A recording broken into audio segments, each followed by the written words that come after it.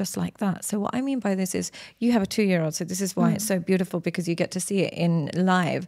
When your 2-year-old knows you're in the room, she'll probably be running around, playing, kissing people, being absolutely fine. The moment you leave, she gets anxious.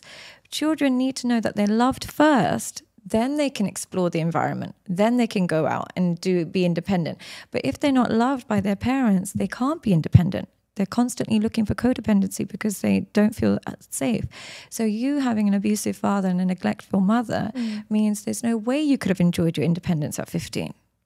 It's like matter of death for you at 15. But when you've got really loving and secure, safe parents, you can do anything by yourself.